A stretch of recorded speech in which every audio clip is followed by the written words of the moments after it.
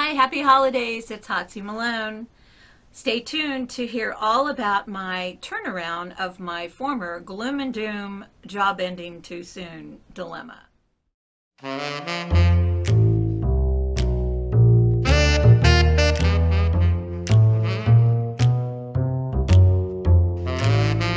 So you know from a previous video that I was planning on retiring from the company I've worked with for 5 years. I was planning on retiring the end of March. And unfortunately, the week of Thanksgiving, I was notified that my job was going to be ending the end of December. So just a matter of weeks from now. And as a result, we've had to postpone our trip, which is okay. I mean, we're still going to do it, just we have to postpone it till we can, get closer to the amount of money that we had thought we were going to have. So in the meantime, I started reaching out to people that I had worked with in the past as a part-time personal assistant, and was fortunate enough to have one of my ladies book me 2 days a week. I'll be working with her from 2 to 6 on Tuesdays and Friday. And then on the morning hours, 9 to 1, I have a new lady that I'm going to be working with who is head of a nonprofit called Family Centers of Tennessee. And they work with underprivileged children and families. And so I'm very excited about doing that. That sounds amazing and like giving back to your community kind of thing, which is totally cool. So that gives me a full day on Tuesdays and Fridays. Wednesday, I'm going to work with a lady from the Nashvilleian magazine. So I'm excited about that. That's a whole different thing.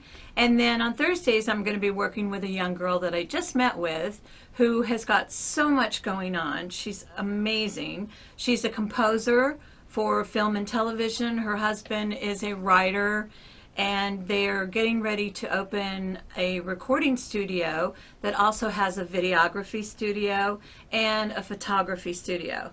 And on top of all that, she is starting a nonprofit. So it's a young couple with a lot going on, and she needs an assistant, obviously. But I'm going to get her started until she can find someone who can be kind of for the long run and long term. Unfortunately, with us taking off for 4 months, that's not going to work for what she's got going on. But at least I get to start out with her, so that'll be fun.